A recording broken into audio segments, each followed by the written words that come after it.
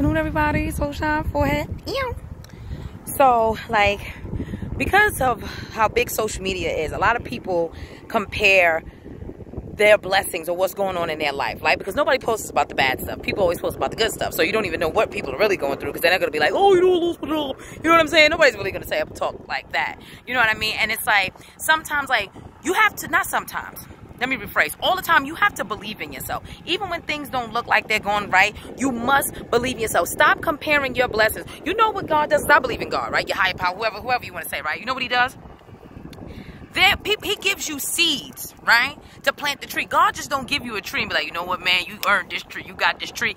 Like, everybody's battle is different. Stop comparing. When you start comparing stuff, that's when you lose. You lose. Don't look outside of yourself. It's with you. God gave you the tools. He gives you the seeds. Plant the seeds. Nourish them. Grow so you can receive your blessings. God can't do all the work. You got to be an active participant around here.